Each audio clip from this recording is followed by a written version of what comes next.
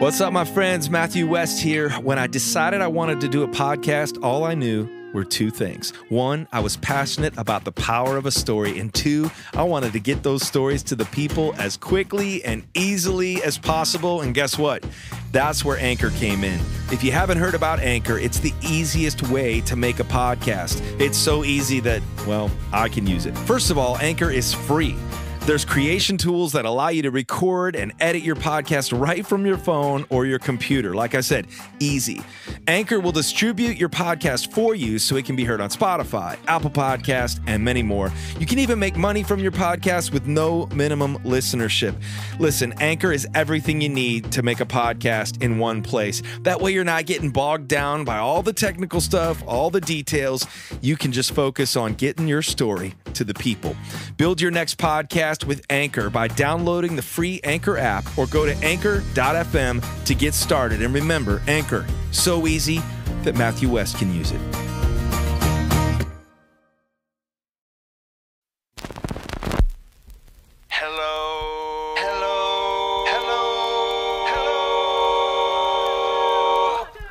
Hello, my name is Matthew West, and I'm the host of this podcast. It's called the Matthew West Podcast. I really hope you like it. Hello, his name is Matthew West, and he's the host of this podcast. It's called the Matthew West Podcast. He really hopes you like it. I really hope you like it.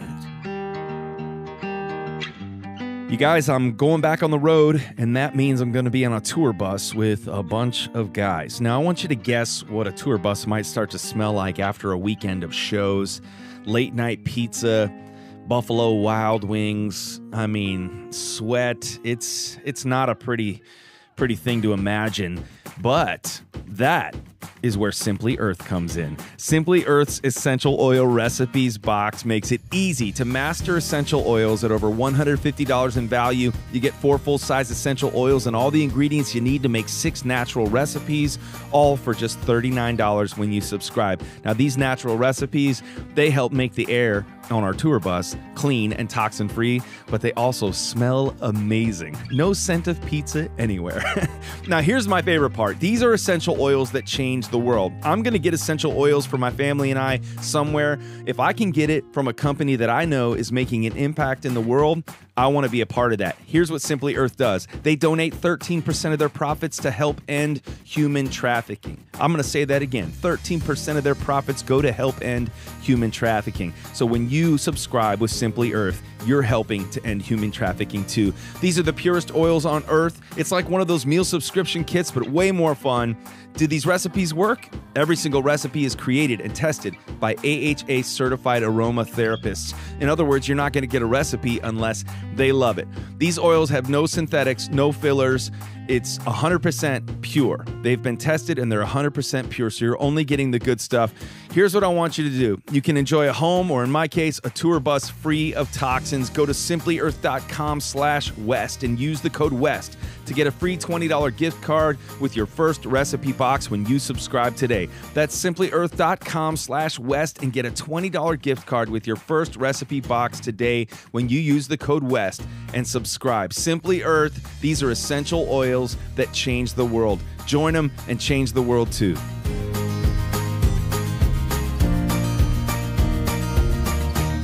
Hey, everybody. Thanks for joining me for another episode of the Matthew West Podcast. I'm your host, Matthew West, and as always, I really hope you like it. I'm really excited for today's show, but truth be told, I'm also a little bit nervous, and here's the reason. For the first time on this podcast, I am going to be addressing my song, Modest is Hottest, and the controversy that surrounded that song. And I've invited a special guest to join me for this conversation. I'm going to tell you why I chose her in just a moment. But first, I figure I should start at the beginning in case there's any listener out there who's not familiar with the song or the controversy. On Father's Day weekend, I released a funny song, satire, called Modest is Hottest. Now, if you followed my music for any amount of time, you would know that making up funny songs is kind of part of what I do, especially during the pandemic. I felt like the Lord was calling me to just lean into my sense of humor as a way of bringing some levity to some heavy times. You know, our world's had a lot more reasons to cry than to laugh over these last 18 months. And so I would write songs like Quarantine Life that went viral and people got a good laugh out of. And then at Thanksgiving, we did a song called Gobble Gobble. And, you know, the West family got a kick out of being a part of these songs. And it was so much fun to kind of bring about some opportunities for individuals and families to get a laugh during some hard times. Modest is Hottest is a continuation of what I love to do. You know, for every truth be told and what if, there's a funny song that hopefully just puts a smile on somebody's face. Now, in this song, I jokingly try to convince my daughters that the latest fashion trend is not crop tops and short shorts. It's actually turtlenecks and sensible pairs of slacks. Clearly a joke, clearly satire, poking fun at myself for being an overprotective dad, kind of like the country song where the dad's saying to the boyfriend, I'll see you when you get back here. I'll be out here cleaning my gun. That kind of thing, you know? A lot of people loved the song. It started to get shared like crazy. But then, as is often the case, the critics came out, and the critics' voices were much louder than those of the supporters. I'm talking about over 26 million impressions for Modest is Hottest on TikTok. It was unbelievable. Now, as a songwriter, you would give anything for that kind of exposure for your music, but in this case, a lot of the response was just flat out hateful and vile and vulgar and wishing harmful things to be done to my family. And so today we're going to talk about not just the heart behind the song, why I released it, but also why I ultimately chose to pull the song. And I'm going to talk about some of the response I got from Christians after pulling the song. We're going to talk about all of those things. And I've just tried to be slow to speak and quick to listen. And that's why I've waited until now to do so. I listened to several people weighing in on the subject while I was being quiet. And I found a podcast episode by Allie Beth Stuckey. Her podcast is called Relatable. And what I found myself relating to in this episode that she dedicated to the song Modest is Hottest and the topic of modesty, she kind of presented a very well-balanced argument, why people would be offended by the song, why sometimes the church has failed people. But at every turn, she pointed to the truth in Scripture. And that's how I want to live my life. And that's how I would want to conduct a conversation about this song and about the topic of modesty. And so I asked her to join me on today's show. And I think you're really going to enjoy this conversation. And so without further ado, we're going to go there. And there's going to be no songs from the Story House today, no dad advice. This is just going to be all about this conversation, and I'm thankful that she's joining me today to give me a chance to re-enter this conversation. As a dad who loves his kids, I love Jesus. I want to stand up for my faith. And today we're going to talk about all the things Modest is Hottest. So let's go to the Story House with Allie Beth Stuckey. Allie Beth Stuckey is in the house. Now, Allie Beth, we call my studio here the Story House because I'm a storyteller, and whether it's through the podcast, I'm telling stories, or through the songs that I write. And I thought I would start by telling the story of how I found you. And now I've become a big fan, and I think I was like the last person to discover you. I don't know why, but everybody and their mothers seem to be doing or weighing in on this song that I wrote called Modest is Hottest. And I was kind of getting a ton of heat for it. And the song was satire, and we're going to talk about this a little bit today, but I want to let the listener know why, and let you know why I asked you to be on the show. I reached out to you on Instagram because I had listened to some different podcasts. I was trying to avoid social media, which everybody who's an expert will tell you to do when you're facing criticism, like that social media is showing the extremes, but maybe not the real world. Have you found that to be the case in your life as well?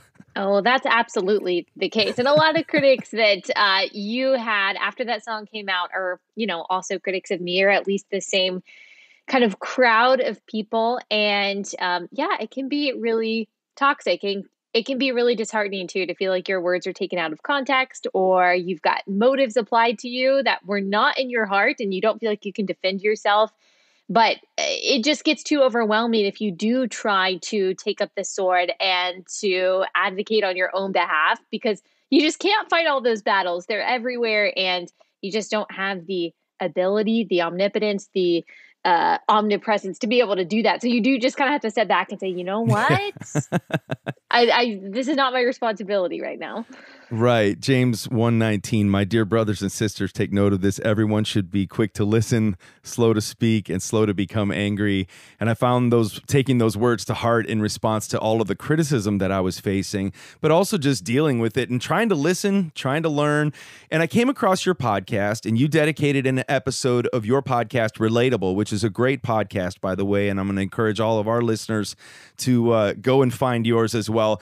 By the way, you are the first episode of year 2 for the Matthew West podcast. Wow. So well, I'm honored. This Awesome. is very cool. But there was something about the way that you approached the topic. There were a few things that I was really struck by and really inspired by, because I pulled the song down, and we'll talk about, the reasons why I pulled the song down. But after pulling the song down, I still felt like there was going to be a place where perhaps now I'm uniquely equipped to re-enter this conversation that I really kind of naively did not realize I was entering into in the first place. And so without the song being the point anymore, perhaps at a time in the future, I could re-enter this conversation from the perspective of a Jesus-loving American dad with 2 daughters who's just trying to do a good job, trying to raise his daughters right, and trying to look at what Scripture has to say about that, because that is my guide for life as well as parenthood.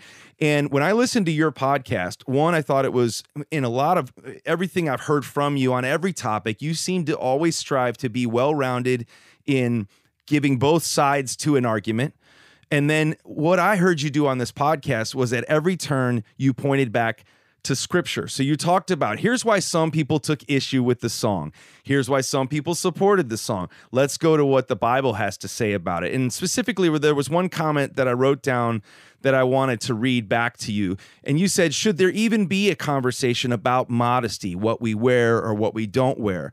You said, I think there should be, because the same God who pours out grace and forgiveness on us no matter what we've done, the same God who sees their children as righteous and holy and good, not because of what we've done, but because of what he's done through Jesus on the cross, that same God does have something to say about how we present ourselves and how we dress. And you went on to point to scriptures like Ephesians 2:1-5, Ephesians 4:22 and 23, reminding us to put on the new self, 2 Corinthians 6:18-20, flee from sexual immorality, reminding us that our bodies are a temple. And it was powerful. And I was actually I was kind of outside of myself and was forgetting that you were actually talking about my song, and you were just covering this topic at large. And after listening to it, I just felt like I want to have a conversation with Allie Beth, because one, I feel like I could learn something. Two, I feel like you might help me better articulate what the Bible has to say about the topic of modesty, and just for us to have a conversation about how crazy it is to navigate our way through this world that seems to preach tolerance and yet have a really hard time practicing it. Yeah. So you said something a couple minutes ago that you didn't really know that you were entering into this bigger conversation that's been going on, not just about so-called purity culture and modesty within the church, but evangelicalism in general. And you were making a satirical song, which I thought was very clever and very funny, that I really think that 10 years ago, even maybe 5 years ago, if it had come out, no one would have batted an eye. There wouldn't have been any controversy about it. Everyone would have understood the intended message and the intended audience. But unknowingly, you entered into a very political, ideological conversation that's been going on about what is called purity culture for a while, patriarchy, feminism, all these things that we're not necessarily used to talking about in an exclusively church setting, but now are being talked about in a church setting. Right. So if you go into that sphere of talking about something like modesty, you've just hit a political topic without even realizing that you did. And that's why I think sometimes it's surprising. You're not a political person. You're not really wading into the political sphere very often, if at all. But from someone from my perspective, who talks about politics and culture a lot, and who hears a lot of the arguments from people who profess to be progressive Christians or just progressives in general, I knew as soon as I watched your music video, which was, again, very funny, and listened to the song, I knew exactly what the backlash was going to be and what some of the criticisms would be. And like I said in my podcast about this, I understand criticisms about purity culture and how we learned about sex. I grew up in the SBC, still in the SBC now. And a lot of the things that I hear from critics of purity culture are very familiar to me. Some of the damaging messages that we heard from youth pastors growing up, putting the responsibility exclusively on women for men's lusts and, what they think about and all of that. So I'm familiar with some of the criticisms, not necessarily that they had specifically of your song, but just, purity culture in general. But what I have seen, and especially what I saw in some of the critics of Modest is Hottest, is people just throwing the baby out with the bathwater and saying, well, I'm a child of God. I'm a daughter of God. He doesn't care what I wear. He doesn't care about that at all. That's legalism. That's pharisaical. That's which I just think this is demonic. But we actually hear this from these same critics. That's rape culture. That's what I saw. Right. And I imagine, I can't even imagine how hurtful that is to hear as a dad of daughters. And it's just terrible. And so that's why I made the podcast episode that I did, just to say, wait. I understand some people's hurt. I understand some people's experience, that maybe this song unknowingly was a trigger for some people who had a hard time with purity culture, whatever it was. I understand that sinners and abusive happened in the church in the name of purity culture. I get all that. But God cares about it. And here's what Scripture has to say about it. We can't just go run in the other direction and pretend like God doesn't care about this, because he does. Yeah, I thought I was really shaken up by when I started seeing terms like when it took a step past purity culture towards rape culture. Yeah. That shook me, because I was like, whoa. And there were many moments where I felt like people were, sometimes it's the blessing of music and the curse of music. The upside and the downside is that people are, listening to music and then they're applying their own narrative. They're finding their own story in a piece of music. And in this case, some people had, chapters of their story that they would consider to be damaging ones by something that happened to them from a church leader or a doctrine that was taught or whatever. And there were just a lot of times where I just felt like I wanted to shout from a top of a mountain, "I'm not your dad. I'm not your youth pastor. I am not that guy." Like you're heaping all of this baggage that you've got onto me as a result of this song that you're now associating with that. So what made you do the podcast episode in the first place? Were people asking you? Because at the beginning of the episode, you yourself said you had hesitated to do a podcast. I'm curious, what tipped it, over the edge for you to actually just dedicate a show to the topic? Yeah, your controversy gave me some content. It gave me a reason to kind of wade into it, because people have asked me a lot, can you talk about modesty? And the reason why I hadn't dedicated a podcast episode to it yet is because I have found it difficult at some points, and maybe this was before I really dug into Scripture and really thought about it all that much.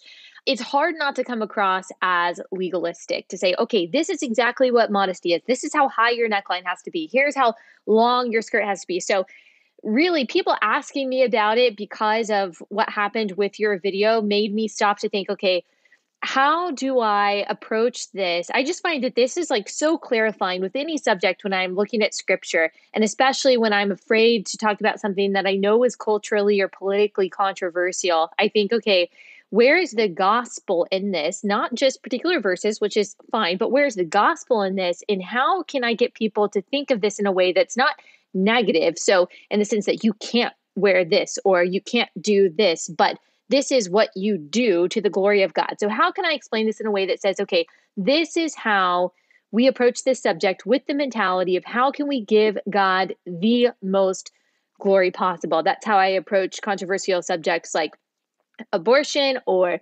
marriage, sexuality, gender. It's not just what the Bible says not to do. It's not just the rules that the Bible sets, which are all good and we should follow, but it's also what the Bible says is the most glorifying to God. And a heart that loves God is not looking at the Bible and saying, how can I get away with X, Y, Z? How can I look the most like secular culture that I possibly can while still making it seem like I'm a Christian? It says, no, how can I completely, totally surrender myself to God and glorify God as much as possible? That's what I want.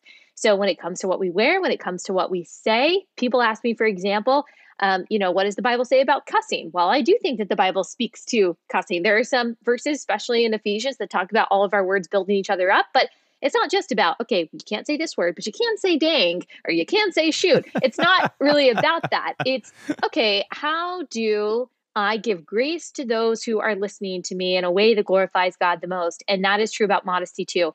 And once I realized, okay, this is how I can approach that topic, not from a place of these are the rules, but realize that modesty can also be translated into humility when you're looking at the text, and realizing that is like a gospel characteristic of someone who loves Jesus, then it speaks to the heart. And of course, that's what Jesus did in his ministry. It's not that he said sin doesn't matter and what you do doesn't matter and outward righteousness doesn't matter. He said what matters first and primarily is where your heart is. Yeah. And so I think some people say, well, because Jesus, came along and looked at the heart, he didn't care about, what you did or what you wore or how you acted.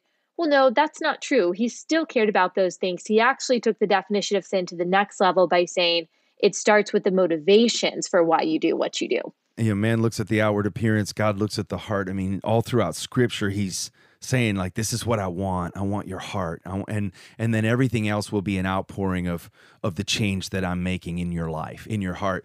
Can we get some definitions out of the way? Because it sounds like you grew up Southern Baptist, SBC. All right. I grew up Assemblies of God. Purity culture, I felt so foolish for not seeing the blowback coming. Like I just, I don't know. I've been in church my whole life. I'm a preacher's kid. My parents taught me the importance. They always encouraged me to pursue the path of purity. I remember they gave me a ring, but I never found it to be like this damaging experience in my life. But I mean, I think there were those kind of warnings as a kid growing up, just saying, hey, Matthew, you want to save your body, and God has great plans for you to enjoy sex within the context of marriage. And the more that you experience that outside of God's intended will, like every other part of life, there are going to be consequences to that. But my parents were never short. They were never heavy on the guilt and shame message. They were heavy on the reality message while also saying that God is a God of love and a God of grace. So I don't think I ever grew up. I grew up being told, hey, save sex for marriage, save yourself for marriage. And if you don't, there will be things that you are going to have to deal with in your life that you might not have to deal with otherwise, because that is the case with any time that we step outside of what God's word says we should live our lives. But also at every turn saying, but God is a God of love. God is a God of grace. He's a God of second chances. So I never felt like anything I ever did outside the context of marriage was gonna have, I felt shame, but shame from knowing I made a choice that wasn't what God intended. And yet at the same time, I was always brought back to this place of grace. So let's just talk about purity culture. Is that a new term, a relatively new term that, that progressive Christians have created? Because I see it as like biblical. That's just another term for biblical values, or we just like the word. We love the word culture, don't we? We like love the word culture. You can put culture after anything and it becomes like this nefarious narrative.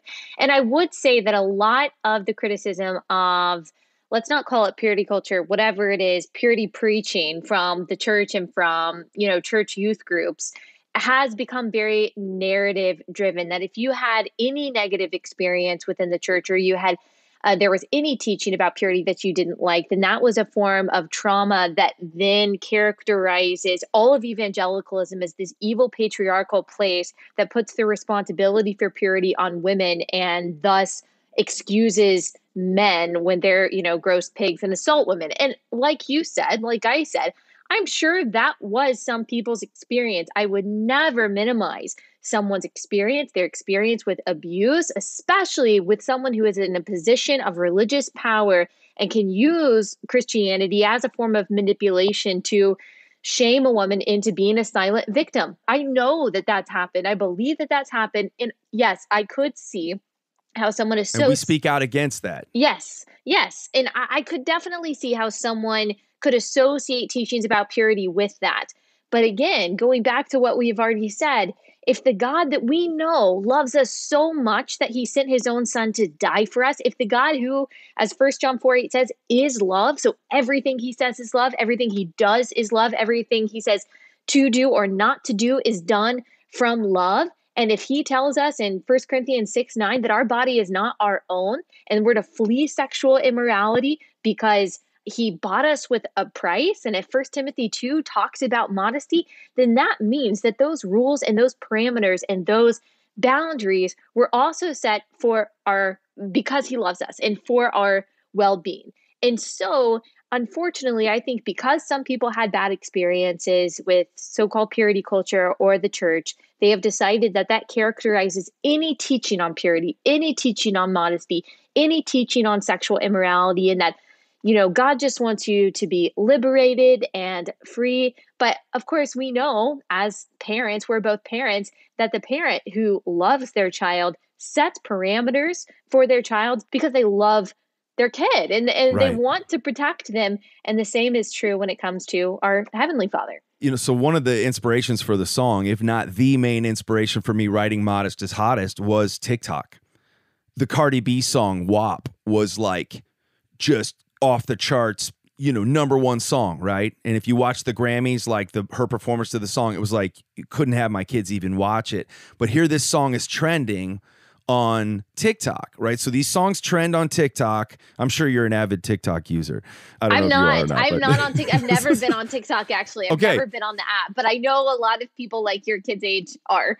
And kids my age, right? My youngest is 12 years old. So I was seeing there would be 10, 11, 12-year-old kids doing dances to these whatever song or sound is trending. The kids might not even paying attention to what the lyrics are saying, but in that particular song, that song is graphically describing female genitalia and just, off the charts obscene when it comes to graphic sex. And for a 12-year-old kid to have that song's being pushed in their face because it's trending and popular, then these certain dances are being encouraged. And then if the parents aren't watching, the clothing is not. And like you said on your podcast, the reality is we are not saying that men are not responsible to control themselves and control their thoughts. We also know that we live in a sick world where there are online predators that are looking for the very types of images that these social media sites like TikTok can be actually promoting by trending a song like that, encouraging the youngest of the young to dance to songs like that. And so for me as a dad, watching my daughters, like having to navigate that with them, because it's like, hey, is there a healthy way to use this technology that doesn't suck you into this type of activity? And do you know your worth enough to know, like, what is behind that? What's behind, like, dressing skimpy, dancing to Cardi B on TikTok? Like, whose attention are you trying to get? For what reasons are you trying to get that attention? Do you know that you don't have to do that to receive love and affection in this life? And the irony was, as I sat down to write that funny song, Modest is Hottest, as a way of letting them know, like, you don't have to do these things in order to find true love and affection, that God does look at the heart, and another man or boy who's going to love you for you isn't going to need to be attracted by those types of means. And then I wound up getting attacked as if I had said the very opposite thing. And so it was interesting because TikTok was kind of the inspiration for the song. And it was as if, as a dad, it was like I was way off base. And people were saying, no, you should be able to wear whatever you want. In your podcast, you said something that I thought was pretty interesting. As a parent who loves their children, I won't finish your sentence, but can you elaborate a little bit on what you thought, like, what does love look like as a parent raising your child? Yeah, well, I saw someone like make some kind of critical parody of your song and basically It was a youth pastor. Yeah, talking about his own daughters and how if his daughters want to dance on TikTok in a crop top, then they should just, go off, do what they want to do. Because that was a lot of the criticism. Girls should be able to wear whatever they want to wear. And actually, around the same time that your song came out, there was this viral post by another youth pastor who apologized for thus far making the girls in youth group wear a one-piece swimsuit. And the comments were like, yeah, girls should be able to wear whatever they want to. And he actually said in his post, which I just thought was so sad, he said, girls, wear whatever you want to, and boys, stop being disgusting. So apparently now we can switch the shame. We can switch the shame. Shame boys. And shame boys for having, normal, normal reactions to, we're talking about teenagers here. Yeah. My point, though, in bringing that up and bringing up the criticism that I was just talking about of the youth pastor who said that he would let his daughters wear whatever they want to. My question is, do you really mean that? You mean whatever they want to? Whatever. You're saying that there are no boundaries whatsoever. If your 13-year-old wants to dance on TikTok, go to the mall, do whatever in public, you are telling me you would let her wear whatever she wants? And of course the answer is, well, no, I'm not going to let her go outside or dance on TikTok in her underwear. I'm going to have some parameters. Okay. So you're already admitting that some rules are okay.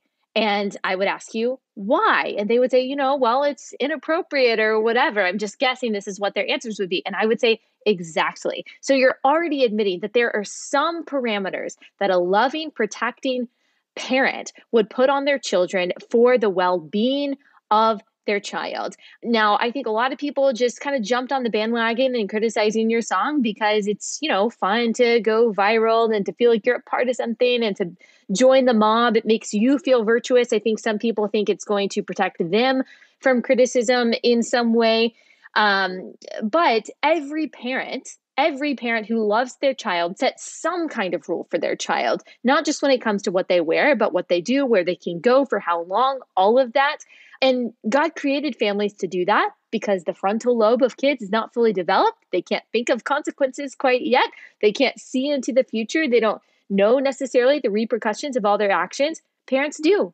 That's why God set it up that way. That is not saying, just to reiterate, and like you have already said, that is not saying that girls are responsible for the thoughts, the lust, the predation of boys and men.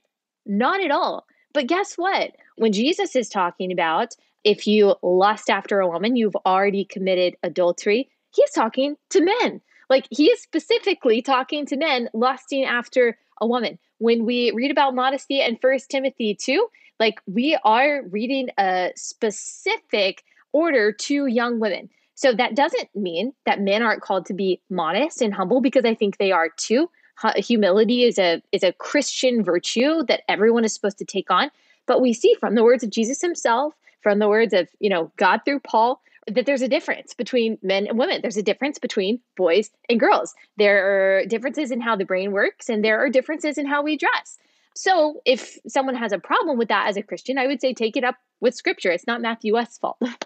And you make a good point about, just the fact that we are acknowledging that there is a difference between men and women and boys and girls. Even that is controversial. Right now. People don't want to even acknowledge that. Yes. And I mean, like I say, that's a Genesis 1 issue. God made them male and female. That to the Christian is non-controversial, should be non-controversial. The most controversial message in the Bible is that God sent his son to save us from our sin, that you are a sinner, a depraved person in need of a savior, that in order to be reconciled to God and escape the flames of hell, that you need Jesus to save you. That is far more offensive than saying that there are males and that there are females. So I always say, if Christians aren't willing to defend a Genesis 1 issue, then I have a hard time believing that you are going to be able to defend a far more controversial message, John 14:6, that I am the way, the truth, the life. No one will come to the Father except through me. So yes, it's controversial, but for the Christian, it really shouldn't be. In one of my kind of many internal rants as I was dealing with the criticism, I sat down and I wrote a new version to Modest is Hottest, and it was called Offended. And it said, "Dear daughter, it's me, your father. It seems the world outside is woke. I wrote a little song about a turtleneck, and some people didn't get the joke. So I took the song down, and the Christians came around calling me a coward. And the statement that I made, the haters still hate, and they tell me on socials every hour." And the chorus says, "Because the whole world's offended, it's the latest social trend to form an opinion and then dig our heels in. We talk about love and tolerance, and then we go on the attack. The whole world's offended. I suggest you watch your back." I obviously never released that. That's only for you, Allie Beth Stuckey. Good. I like it. But what was interesting to me, you acknowledged it on the podcast. You said, "Hey, this guy pulled the song," right? And then I want to tell you the why in case you were curious. I know a lot of my listeners are curious, and so I'm just going to insert my own answer to a question that hasn't been asked. But they've asked me on socials, what happened when I pulled that song down? All of a sudden, all these supporters of mine came out and said, well, we don't respect you anymore because you caved. You're a coward. You didn't stand. Aren't you willing to? You're going to stand before the Lord someday. And these very like this legalistic kind of approach hit me as hard as the other. Well, not quite as hard. I mean, 26 million impressions on TikTok, everybody doing parodies to Modest is Hottest and sending half-naked pictures saying, is this modest enough for you? I mean, that was the ugliest. But the Christians coming at me and saying, I'm not following you anymore, I don't support you anymore, as if this song was intended to be any sort of statement of faith on my part. This song was not a hill to die on. For 20 years, I've been standing up for my faith, singing about Jesus and telling a lost and hurting world that there's hope. And so I decided to pull the song down because the video so heavily featured my family, and it was being so grossly distorted that the irony, the heartbeat of this song, Allie Beth, was as a father, it was the heartbeat of a dad who loves his kids. And is the irony of the song, if anybody knows my family, is that I lose the battle when we go to Lululemon and they get the short shorts. Like that was kind of the funny part, is that I'm a dad poking fun at myself because I'm trying to teach modesty and navigating that path, but by no means am I perfect at it. And so when I pulled the song down, it was out of a desire yet again to kind of stand in the gap and try to protect my daughters.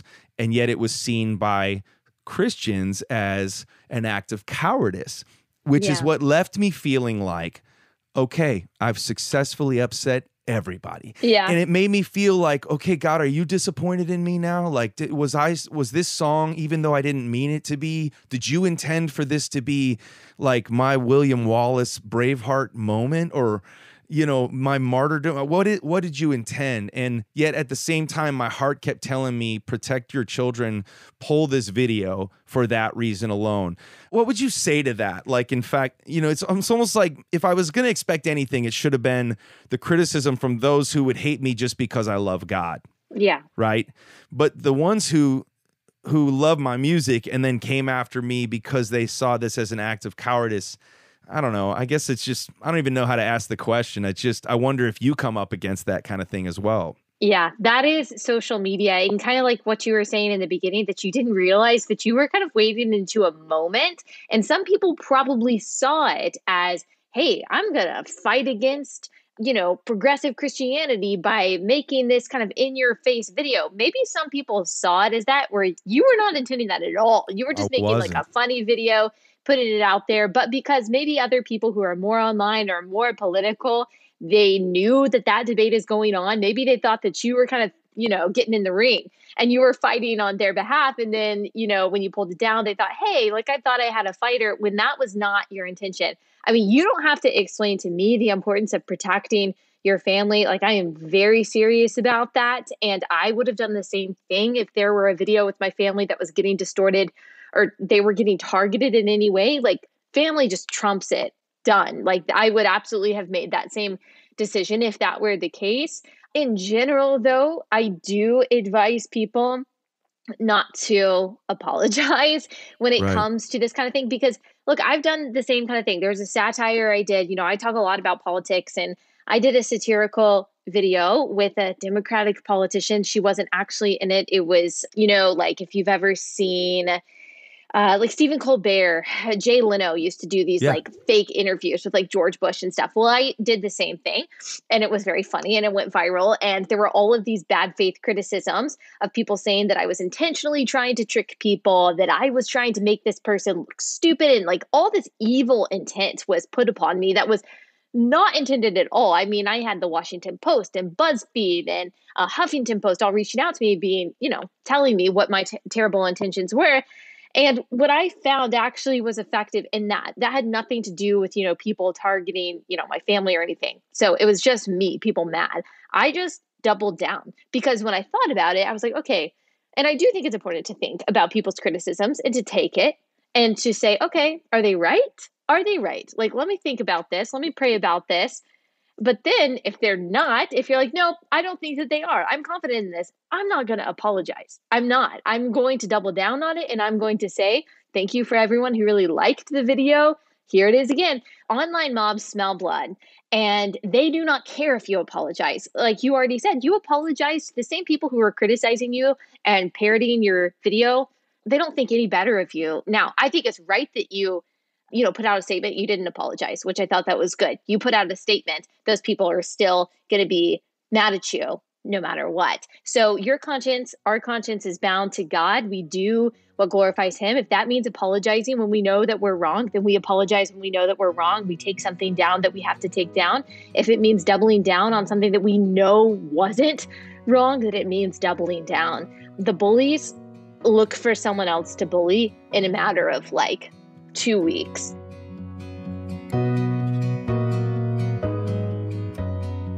My friends, I am very excited about today's sponsor, the Glorify app, and I can't wait to introduce you to them. Glorify is a daily worship and well-being app that's revitalized my quiet time with God, and it's become impactful in my walk with the Lord. Now, this is ranked the #1 daily worship and well-being app, trusted by over 1 million Christians. Glorify is an easy-to-use tool for anyone who might be struggling with their daily quiet time. You get to grow in your relationship with God with curated, bite-sized Bible readings, guided meditation, and space to reflect and pray. Listen to exclusive content from Christian leaders like Sadie Robertson Huff, my friend Priscilla Shire, and Joel Houston. Fall asleep peacefully listening to a variety of bedtime meditations, declarations, prayers, and music. You can experience exclusive God-breathed music playlists from global worship leaders like Carrie Job, Torrin Wells, Brian Johnson. Glorify will help you with structuring your daily worship, sleep, anxiety, stress, motivation, deepening your understanding of the Bible. Glorify your relationship with God now with 50% off unlimited access to premium content designed to help you get into good worship habits and grow closer to God. Download the Glorify app now, create an account, and enter code WEST in the profile section for a special limited time discount of 50%. Hey, can I tell you something that the West family is passionate about? Me and Emily West, we are passionate about getting our kids excited about Scripture, about God's Word, and that's why we love the Adventure Bible, and you're going to love it too. You can take your kids on an adventure through God's Word with the #1 Bible for kids. The Adventure Bible is available in 5 translations and a variety of colorful bindings too. Kids are going to be captivated with the full color features that make reading the Bible and memorizing verses engaging and fun. Along the way, they're going to meet all types of people, see all sorts of places, and learn all kinds of things about the Bible. Most importantly, they're going to grow closer in their relationship with God. The Adventure Bible features captivating full-color features that get kids engaged with God's Word. You get to live it. Hands-on activities help you apply biblical truths to your life. These are words to treasure, highlights great verses to memorize. It is so cool.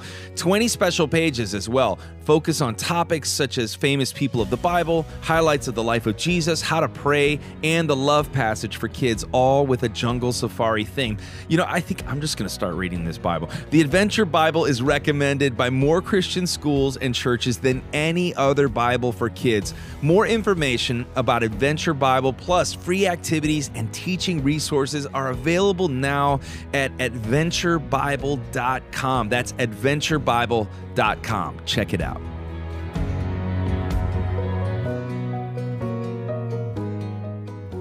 I think it's interesting what you're saying about doubling down, because I'm watching you now. You're running straight into the fire and you seem to be completely unafraid. And I want to know where that comes from, where that kind of courage comes from. I think I already know the answer because I can tell you know your Bible, and and you keep returning to Scripture. But where is that coming from on a daily basis? And does it ever get wearisome for you, where you're like, gosh, is this even worth it? Because you're daily tackling I'm just a singer, man. And I feel like, maybe I don't have as thick of skin. At least that's what I kind of felt like I discovered upon this controversy, was like, it came out of nowhere. But where does this kind of courage come from for you daily to go, okay, I'm going to willingly enter into this controversial topic, and I'm going to speak truth, and I'm going to speak it in love, and I'm going to be unafraid of the criticism? Yeah, it's been a process. I started doing this back in 2015. Well, it really started before that. Obviously, the courage itself and the love for truth. That's not to say that I'm the arbiter of truth and that I get everything right all the time and I say what's true and what's false. I'm not saying that I'm the supreme authority on that, but my desire to seek truth and to speak truth when I know it and how I see it obviously comes from the Holy Spirit. I would say that it's a personality, though, that I have always had. I have always kind of been this insistent upon trying to convince people of what I know is true, whether it's theological or political. That doesn't mean that I don't have a lot of friends that I disagree with and that I just let our disagreements be, because I do. I have plenty of friends that I disagree with on a number of subjects that I don't try to always persuade. But when I can try to persuade someone and get someone to care about something that I want them to care about, like, I'm just very passionate about that. And so it started really before 2015, I guess, that personality. But being in this realm of talking about culture and theology and politics, first I found that there just aren't that many women in that realm. And there are a lot of young women out there saying, what do I think about this? I mean, and I don't blame pastors for not talking about these things, because you don't want to talk about politics all the time from the pulpit. But that doesn't stop people from asking, like, what do I think about immigration? Like, what does the Bible say about gender and sexuality and like socialism and capitalism? Like, I don't know how to answer these questions. And so I've tried to walk into that space. And what I found, the reason why I can't say I'm totally unafraid, because I'm not totally unafraid. It's a process. And there's like a decision that I make each day when I'm writing my podcast. When I come to a line that's controversial or something that I'm like, oof, people are going to be mad that I say this, I just ask myself, but is it true? Is it true? Is it true? And if it's true, then I have to say it. Not necessarily if it's unkind or something, but if something is true, and if I know that this is something that people are thinking, but they're afraid to say it, then I've got to be the one to say it. And you've got to give other people cover to say the thing that they're afraid to say to their friends. Courage begets courage. And so when you see that one person stand up and say the thing that you've been secretly saying, but you don't even want to say around your phone for fear that the woke mob comes and attacks you, right. then you start to get braver and you say, okay, so I'm not crazy. Just because those people are telling me I'm crazy, I'm not crazy. So now I feel like I can stand up and say the same thing. Well, and that word true, I mean, there's an important delineation here, because when you're looking at that line, you're like, ooh, should I say this? And then you ask your litmus test is it true? But your question, is it true? That litmus test is it true to God's word? Right. And that stands in stark contrast to when the world goes, is it true? They're saying, is it my truth? Right. And in that sense, like, you say anything you want, it's my truth. And then if you say something that's true by your standards, which is, does this line up with God's word? Does this line up with what God says? That's the delineation there, because everybody else is so focused on, here's what my truth is. The irony for me is just, like I said this earlier when we were talking about just the difference between preaching tolerance and then, like, to me, I'm going, like, why was it not possible for people just to disagree with that song and let it be an existing opinion in the world? Like, why was it blood or nothing? Like, why was it tear the house down, destroy the person, make sure he never sells? Like, what is it in our world that's making that be the only definition of a successful opinion shared, if I'm saying that the right way? Well, I think you kind of already answered it. When there are people who elevate their truth above the truth, and everything is personal. Wow. Like everything, I mean, lived experience trumps any kind of objectivity. And objectivity is exactly what you need in order to have a productive dialogue and debate with someone, so that I can say, oh, you're saying this, that's your perspective. Okay, can you tell me how you got there? Well, here's my perspective. Let me tell you how I got there. And you're able to have a conversation without attaching some kind of immorality to someone just because they might have a differing opinion than you. But this is, like you just described, the out for blood. I want to destroy this person's life, make sure that they can never sell another album again, make sure that their family feels afraid. That, unfortunately, has been building for a long time, and it's not new if you look throughout history. Like, if you look at the history of totalitarianism, especially in places like China and the Soviet Union, not to get too, like, political for people, but Like you see, for example, in Mao's China, like cultural revolutions and struggle sessions where someone who said something that was an unpopular opinion, they would literally be taken out into the street, and they would be tormented, they would be spat upon, they would be, canceled in today's terms until they were shamed into no longer holding that opinion, or until they were killed or thrown into jail. We're seeing a very similar cultural revolution today, to where it's, even though the government might not be infringing on our free speech rights, we don't have a culture of free speech. We don't have a culture of free dialogue, because everyone has become their own gods. Everyone has become their own arbiters of truth. And so if you violate someone's opinion, which they deem their truth, you're violating their identity. You're violating their trauma. You're violating their experience.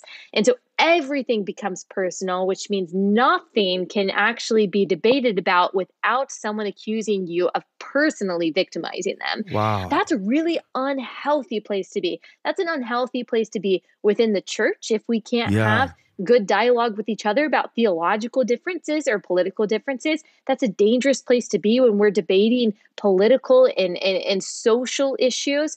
And, we hear a lot from the same people about the importance of democracy, the importance of justice. You can't have either of those things without debate and without truth, without objectivity.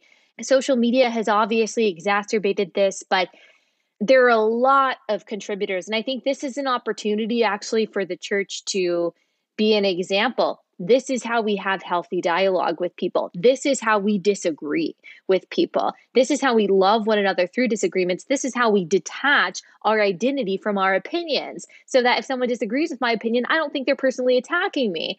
So the church absolutely has an opportunity to show the world how to do that, because like you said, people are lost in this world, and it's making people very afraid. It's making people very quiet, and it's making people act in really ugly and damaging ways. Yeah, respect my truth, but I don't have to respect yours. And that's the downside of this individuality that, it seems so counter to what is being promoted. What would you say, because I think it's something really important about what you said about doubling down, about your willingness daily to keep coming back, say, am I willing to say this? I am, if it lines up with the truth that I know, the truth that I believe, which is what God has to say. What would you say to somebody out there? Because you've become a voice for so many people who want to know, hey, they're not alone in the way that they're thinking. They're looking at leaders like you, and even hearing you talk, I can understand a little bit better why Christians who were disappointed, and let me know daily, I'm disappointed in your decision to pull that song down. I would say this to a lot of people out there. It's just anytime you witness something on social media, or like in this case, me pulling that song down, I always want to challenge people. Just consider the very real possibility that you may not be seeing the whole story. Right? Everybody's fighting hard battles. There's a lot going on that you may not be privy to. And if you knew what I was dealing with as a father trying to protect my kids now, you might not send that hateful message saying that you're no longer going to listen to my music. I'm just saying. Now, you may still know the whole story and still come after me, but I guess I'm understanding better now that people did want me to be a fighter, and saw that song because it was getting so much opposition. They then associated me with, oh, Matthew was making a political statement, or Matthew was stepping into this conversation, not just with satire, but with some real heat behind it. And now it got hot and he backed away. I guess what I'm saying is I'm really wrestling with, okay, now that I've pulled the song down, I feel this tugging inside of me to go like, hey, I've been making music for a long time, but the Lord's blessed me with this podcast over the last year. It's reaching a lot of people. Now I've stepped into the fray unknowingly with this topic. And I feel like more than ever, I'm being like challenged to go like, okay, what do you believe? And it's ironic because I've been singing about Jesus for 20 years. Like, I know what I believe. I know all the scriptures. Yeah. But it's like, now, are you willing to stand up for what you believe? And my answer would always be a resounding yes, Lord. Yes. And then like, it's just so ironic that it's come to this goofy, funny song that I feel like is pushing me to this next place of awareness of going like, am I really willing to stand up for what I believe is right? And answer this question, Allie Beth. Is there a place for a white Christian dad to speak strongly about what they believe anymore? I mean, it doesn't seem very popular to be a white Christian dad. Well, look, the people that it's not popular among it doesn't matter because they will never agree with you and they will probably never get past, what they disagreed with or what they didn't like in the song. But people are looking for truth. I'll give one example of something that I double down on that is very controversial. Yes, has gotten me in hot water, has a lot of people that hates me, but that I know people really appreciate because it's a very contentious topic. And so I'm just going to bring your podcast into controversy. No, but about gender and sexuality, an understandably contentious and controversial topic because it actually does deal with people's sense of identity. It actually is very personal. And there are a lot of people who like to be gray in this area, especially people who, they consider that political or they consider that something that maybe we shouldn't even be talking about. And yet there are so many Christians that are saying, okay, but well, I don't know what to think of it. I don't know what to make of this. I don't know how to defend this. And so they go on TikTok and they see, stupid videos about that God doesn't really care about those things and all of these lies. And that becomes their worldview. And so if Christians who know the truth aren't willing to speak up and say, look, this is what scripture says, that we're going to get a lot of confused people. So we can't be so afraid of the mob that we're not willing to say that which is true. Here's another question that I ask myself. When I ask myself, is this true? Does the Bible say it's true? Does the Bible say that God made them male and female? Does the Bible say that marriage between a man and a woman is reflective of Christ in the church and therefore is representative of the gospel? Does the Bible speak to the importance and value of life in the womb? Yes, it does.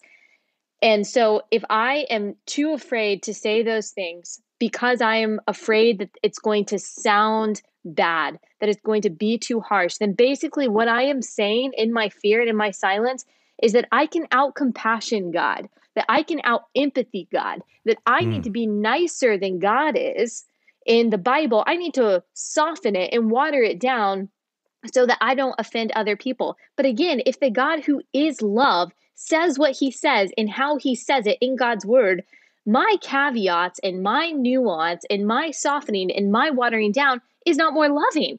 I can't outlove God. I can't out-compassion him. I can't out-justice him. I can't out-truth him. So if he says something is true, then it might sound harsh to us, but if he is love, then he's saying it from love. And so if I am saying anything that the Bible says, that's already speaking the truth in love because God says it and God is love. And so that also empowers me that if God says something, it's also true and it's also in love. And so who am I? It's pride. It would be pride for me not to also say it. It would be pride for me to make excuses for it. God does not need to be let off the hook for progressive Christians. God is not scared of the pitchfork mob. He is not scared of parodies on TikTok. He's not worried about that. He's the God of the universe. He's called us to be salt and light. He's called us to be ambassadors. Far be it from me to try to water him down to make him more appeasing to other people. That would be pride and ego on my part. And so that's something that I think also empowers me when I'm worried about talking about these controversial things, because I do too worry about it. It can be anxiety inducing. That's good stuff. I mean, if that doesn't light a fire for everyone listening to this right now, this is it. I mean, this is what we're called to do, not just to secretly believe what we believe, but to be willing to stand up for what we believe. And you're setting an awesome example of that and encouraging us on how to do that, continuing to return back. And like you just said, man, God doesn't need our help. He uses fools to confound the wise. We are fools, right. But his word is perfect. His word is true. And his message is love and grace, and he does have an instruction manual, right? Trust in the Lord with all your heart and lean not on your own understanding. So don't lean on our own understanding. So that also means we need to lean not on our own interpretation of what God's word is saying. It's good as it is. I want to ask you though, with this strength that you have in your faith, I ask every one of my guests, and this is slightly off topic, but I want the listeners to get to know you through this question. And I ask every guest what their blue couch story is. And what I mean by that is at 13 years old, I asked Jesus into my heart watching a Billy Graham crusade. And it was a pivotal moment for me as a preacher's kid where I went from a guy, I was a kid thinking I'd get to heaven because I was in the family business. But there was something that took place in that moment on the blue couch where my faith became real to me. I know, and I could tell in one conversation with you, even listening to one of your podcasts, having never met you, that your faith is real to you, but that has to start somewhere. And so I love asking each guest if they can think back in a moment, and there's probably many Blue Couch moments like that, where your faith is real to you all along the way, and you keep going deeper and deeper, and God shows you that he's still with you. But can you remember that first moment where something clicked in your head and your heart, and maybe even you said a prayer, that first moment where your faith became real to you and has led you to who you are today? Yeah, it's kind of like what you said. It's sometimes a series of little moments, and I'm sure that there was one distinct moment where I thought that. But when I look back, it's more seasons of my life. I can think back to my junior year of high school when my faith became something that was my own, when I started going to the church that I wanted to go to and not the church that my parents raised me in. Nothing wrong with that. I'm glad to have been raised a Christian. But realizing that faith was more than just asking Jesus into my heart and walking down the aisle, getting baptized, that's all well and good, but realizing that it's for something. It's not just for me, but it's also compels me to be something and to do something. It compels me to be a disciple of Christ, which then inspires me to obedience. It inspires me to serve other people. It inspires me to speak truth. It's not just, okay, I got this insurance policy and I'm not going to hell. And so now I can, keep doing what I want to do. But realizing when I was probably 17 or 18 years old, that this means something, that if God changed my life, if it really is like this old self, new self deal, it's not just kind of mediocre self and a better self, or a bad self and a good self. But if I'm a new person and I have a new heart, like if I had a heart of stone and I was a corrupted old self and I'm a new self with a regenerate and soft heart, then that has to mean something. Like I'm going to act in a different way.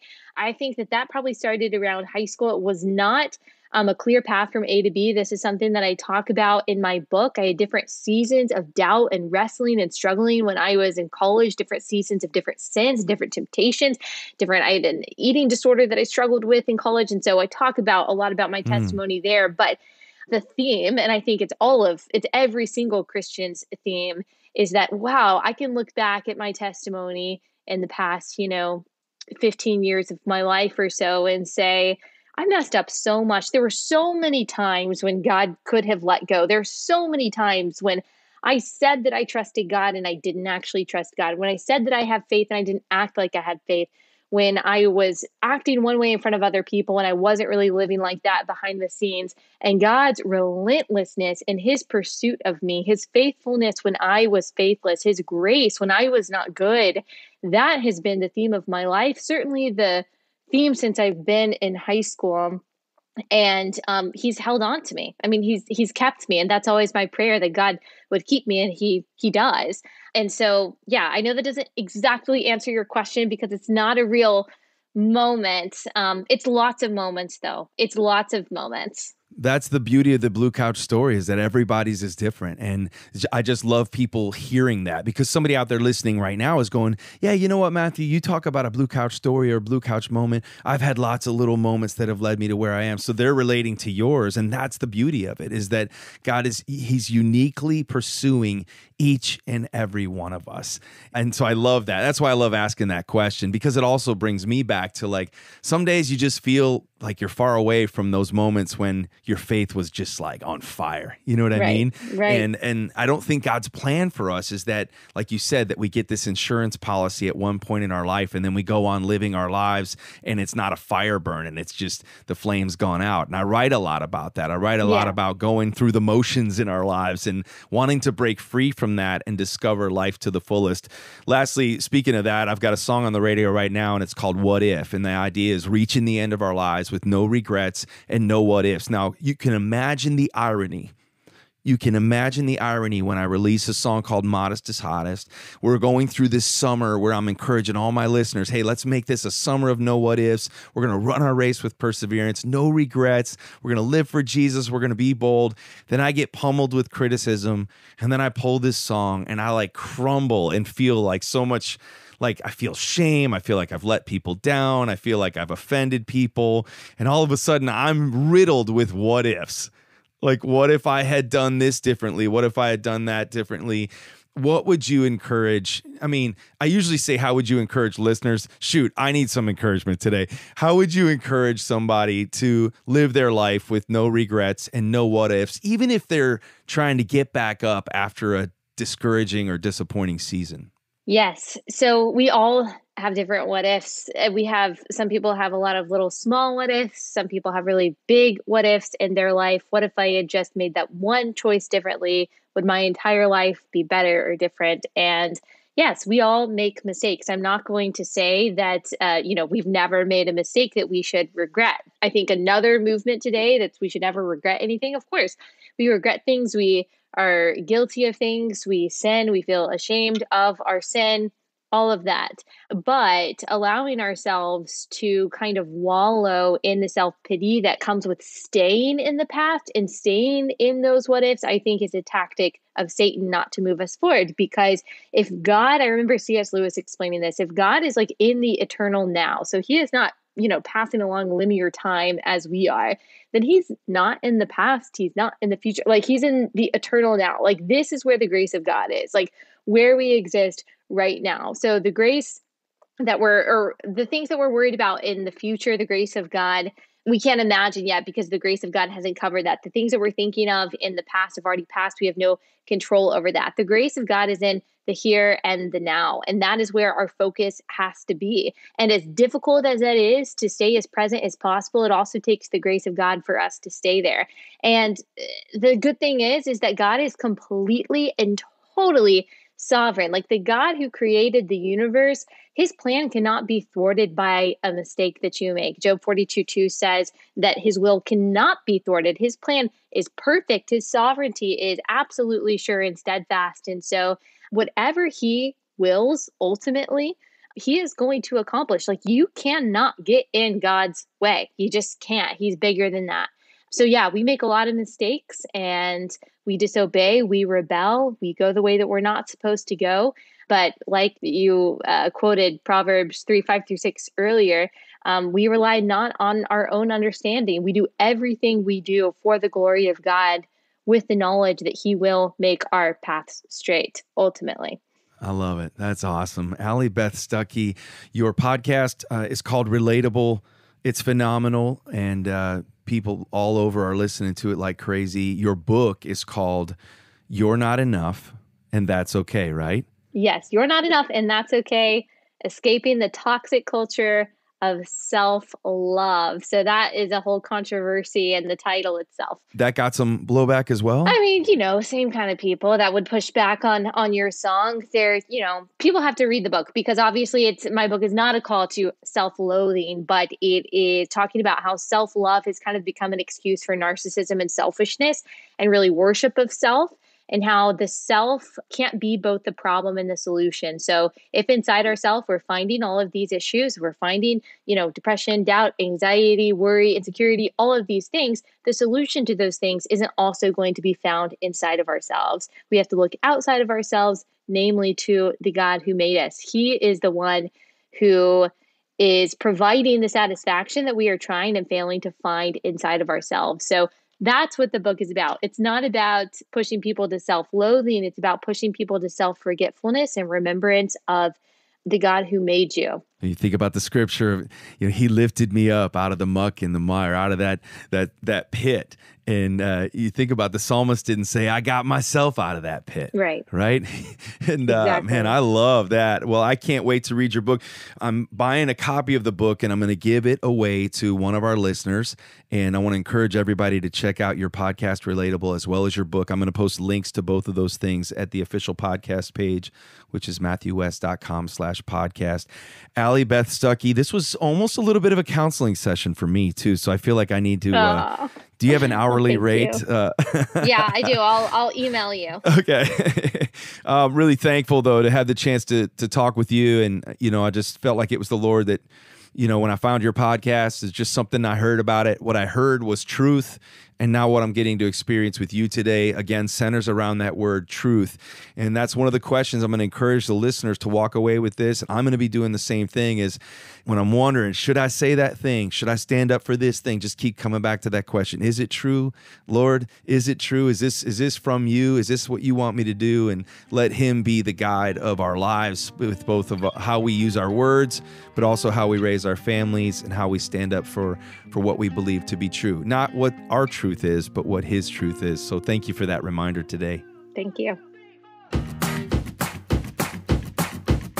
Hey, that's our show for today. Thanks to Allie Beth Stuckey for joining me. Be sure to check out her podcast, Relatable, and her latest book. We're going to post a link to it at matthewwest.com/podcast. And you know what? I want to give a copy of her book away right now to one of our most faithful podcast listeners. Nicole Driggs is out there. She came to a show in Tennessee recently, made a road trip, and I know that she's out there listening week in and week out. So Nicole, we're going to send you your very own copy of Allie Beth Stuckey's latest book. And the message of that book is something that we all got to take with us.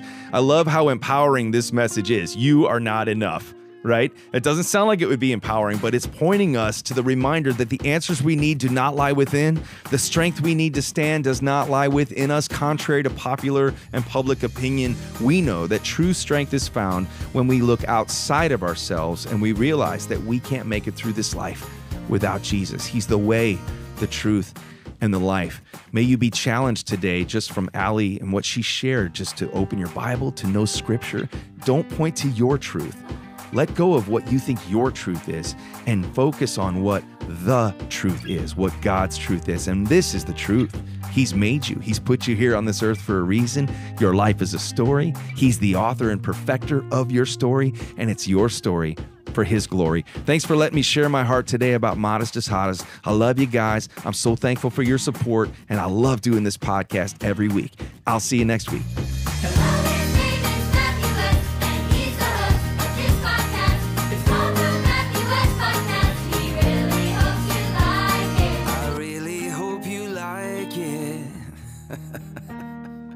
But seriously, I do.